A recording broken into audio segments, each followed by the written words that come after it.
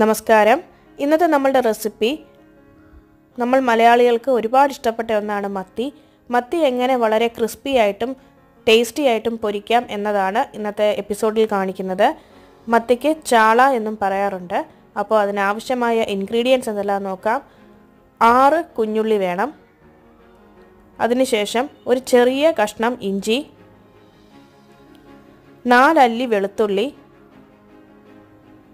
ഇവിടെ ഞാൻ 6 മത്തിയാണ് പൊരിക്കാൻ വേണ്ടിയിട്ട് എടുക്കുന്നത്. അപ്പോൾ അതിൻ്റെ അളവാണ് ഈ പറയുന്നത്.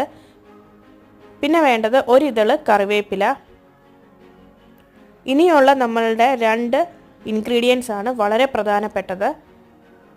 പച്ച കുരുമുളക് 1 ടേബിൾ സ്പൂൺ, കാന്താരി മുളക് 6 മുതൽ 8 എണ്ണം വരെ എടുക്കാം. നിങ്ങളുടെ എരിവിനനുസരിച്ചിട്ട് ചേർക്കാവുന്നതാണ്. 1/2 ടീസ്പൂൺ മഞ്ഞൾപ്പൊടി, 1 ടീസ്പൂൺ മല്ലിപ്പൊടി, 2 ടേബിൾ സ്പൂൺ വെളിച്ചെണ്ണ, ആവശ്യത്തിന് ഉപ്പ്. ഇത്രയും നമ്മൾ മിക്സിയുടെ ചെറിയ ജാറിലിട്ട് നല്ലപോലെ പേസ്റ്റായിട്ടൊന്ന് അരച്ചെടുക്കണം. ഈ അരപ്പൊന്ന് സ്മൂത്തായിട്ട് അരഞ്ഞു കിട്ടാൻ വേണ്ടിയിട്ട് നമുക്ക് മിക്സിയുടെ ചെറിയ ജാറിൽ വേണമെങ്കിൽ 2 ടേബിൾ സ്പൂൺ വെള്ളവും കൂടെ ചേർത്ത് കൊടുക്കാം. ഇപ്പം നമുക്ക് നല്ല കട്ടി ഒരു അരപ്പ് ലഭിക്കും. ഈ അരപ്പാണ് നമ്മളുടെ വരഞ്ഞു വെച്ചിരിക്കുന്ന ചാളയിലേക്ക് പുരട്ടി കൊടുക്കാൻ. ഇത് ഒരു 20 മിനിറ്റ് നേരം നമുക്ക് റെസ്റ്റ് ചെയ്യാൻ വേണ്ടിയിട്ട് വെക്കാം. അതിനുശേഷം നല്ല പച്ച വെളിച്ചെണ്ണയിൽ വേണം നമ്മൾ ഈ ചാള പൊരിച്ചെടുക്കാൻ പോകുന്നത്.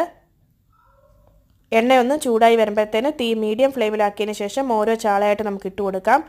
അതിനുശേഷം ഒരു 2-3 ഇതൾ കറിവേപ്പില കൂടി ഇട്ട് കൊടുക്കുകയാണെങ്കിൽ നല്ല ഒരു അസാധ്യ ഒരു മണം തന്നെ നമുക്ക് കിട്ടും. അതുമാത്രമല്ല നല്ല മുരിഞ്ഞ കറിവേപ്പിലയും ഈ ചാളയുടെ കൂടെ കഴിക്കാൻ കിട്ടുന്നത് നല്ല സൂപ്പർ ടേസ്റ്റിയാണ്.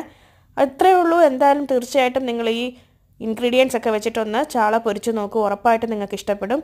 ഈ വീഡിയോ നിങ്ങൾക്ക് ഇഷ്ടപ്പെട്ടാൽ ഇതുവരെയും എൻ്റെ ചാനൽ സബ്സ്ക്രൈബ് ചെയ്യാത്തവരാണെങ്കിൽ ഒന്ന് സബ്സ്ക്രൈബ് ചെയ്തേക്കണേ. ഇനിയും ഇതുപോലത്തെ നല്ല നല്ല റെസിപ്പീസായിട്ട് നമുക്ക് വീണ്ടും കാണാം. അതുപോലെ തന്നെ നിങ്ങൾ സബ്സ്ക്രൈബ് ചെയ്ത് കഴിയുമ്പോൾ റൈറ്റ് സൈഡിൽ കാണുന്ന ആ ബെൽ ബട്ടൺ കൂടി ഒന്ന് പ്രസ് ചെയ്യാൻ ശ്രദ്ധിക്കൂ. എന്നാൽ മാത്രമേ ഫ്യൂച്ചറിൽ ഞാൻ അപ്ലോഡ് ചെയ്യുന്ന വീഡിയോസ് നിങ്ങൾക്ക് കറക്റ്റ് ടൈമിൽ നോട്ടിഫിക്കേഷൻ കിട്ടുകയുള്ളൂ. അപ്പോൾ പുതിയ റെസിപ്പീസായി വീണ്ടും കാണാം. Thank you.